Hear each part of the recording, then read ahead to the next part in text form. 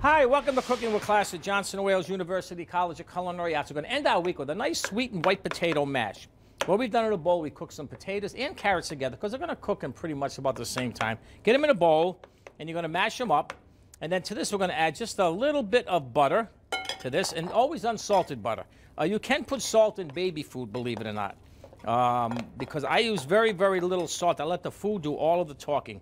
Now we're taking a little bit of whole milk. And once again, this is for babies at least 7 months and up, because once you start to regulate and start to see what the doctor says you can use, once you start making this, that stuff in the jar, when I went to look for my granddaughter, that stuff in the jar was like, forget it. I mean, I don't know how anybody could eat that stuff. It's incredible. All right, now if you want, you can put just a pinch of salt. You can put a little bit of garlic or garlic powder in there. That doesn't hurt. And then what you want to do is place this in a bowl, and then just a little bit of shredded cheese on top, because babies can have cheese. A little bit of shredded cheese. You can do just a little bit of cheddar cheese. Go with a whole cheese rather than go with one of these processed type cheeses.